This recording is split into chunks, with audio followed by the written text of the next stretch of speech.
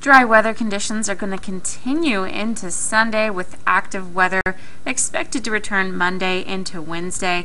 The first wave of storms possibilities isn't expected until overnight Sunday going into your Monday. That's when we have a chance to see some scattered showers or thunderstorms, and then a stronger wave is expected Tuesday and Wednesday.